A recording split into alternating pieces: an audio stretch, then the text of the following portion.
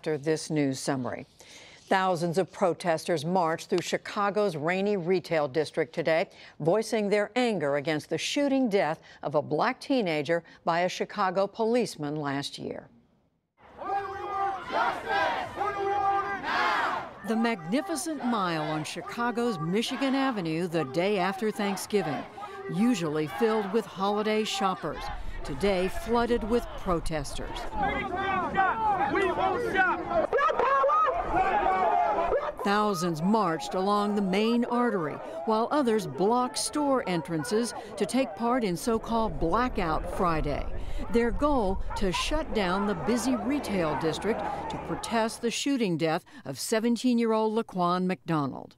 We have to come together, and it's power and impact when you touch the economy. And that's what we're trying to do. The police are murdering people in the city with no repercussions. They can't do that. You charge one officer and there's hundreds of other children dead with no charges.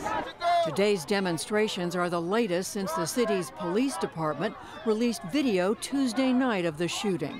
It showed Officer Jason Van Dyke, who is white, firing at McDonald, who was black, 16 times. Most struck him while he was on the ground. McDonald, who was holding a knife, had allegedly punctured the tires of a police car. Prior to the video's release, Van Dyke was charged with first-degree murder. But today, many, including the Reverend Jesse Jackson, one of the event's organizers, said protests will continue.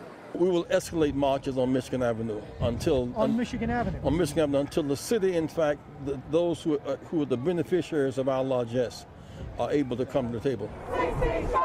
Demonstrators are calling for the resignation of the city's police chief and one of its top prosecutors.